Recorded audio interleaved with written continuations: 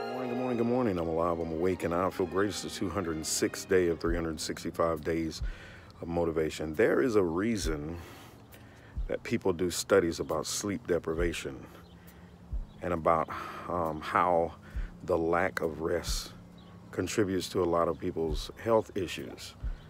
It's not someone that's trying to keep you from working. They're not trying to keep you from being brilliant and keep you from working at what you consider to be your best time.